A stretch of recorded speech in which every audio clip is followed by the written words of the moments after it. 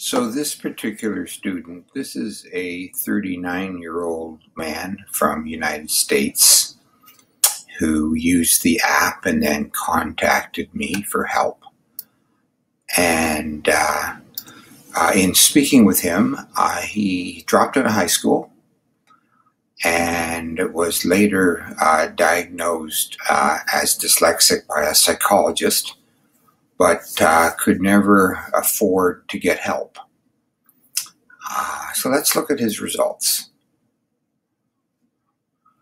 So he names the alphabet 90% and letter sounds, and we'll take a look at those errors.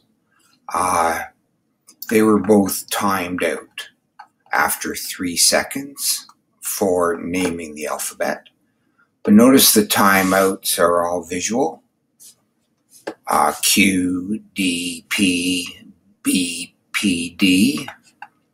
When we go to letter sounds, when he heard B, he chose D. This was a timeout. When he heard A, he couldn't decide between and in 3 seconds, which is a very long time for an adult. When we get to 2 sounds, again, we see his errors. What's quite interesting, and this is what we see for severe dyslexics, that we see this visual dyslexia. And I'm using the definition of Dr. Nancy Mather in her wonderful book, Dyslexia Assessment. Dr. Mather is a researcher in dyslexia at the University of Arizona. So when Alan heard Av, he picked Va. When he heard Et, he picked Ta. Now auditory, when he heard Ye, he picked Ya.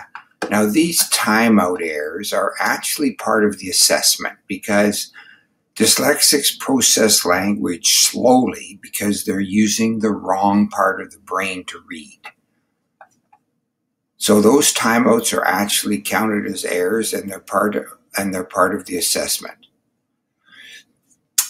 When we go down to 3 phonemes, 3 sounds, we see a similar pattern.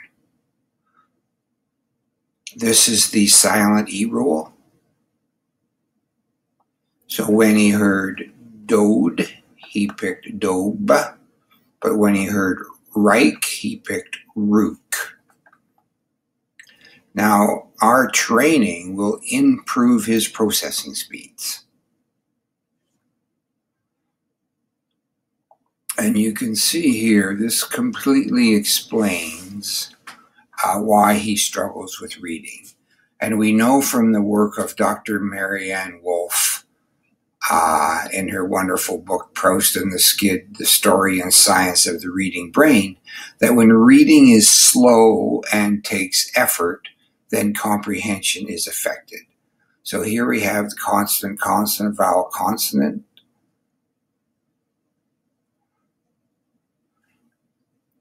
This is, of course, when 2 vowels go walking, the first one does the talking, particularly challenging for dyslexics. And this is the very challenging, vowel blends. The good news is that Alan will be trained he'll be trained at over 90% in all of these. And not only that will he be more accurate in his decoding, but also much more rapid. Now you might ask, why do we emphasize pseudo words? Well, the reason for that is, and the idea comes from Dr. Sally Shaywitz in her wonderful book, Overcoming Dyslexia. But the reason why we emphasize pseudo words or non-words is that dyslexics can't memorize them. It forces them to decode.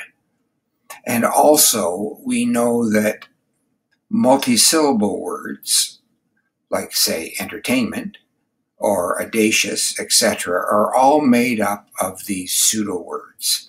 And we know from thousands of students that when they learn to decode these pseudo words automatically, they can read fluently right up to college level with college level comprehension. So thank you very much, and that's a little summary of why the app is such an effective dyslexia screener.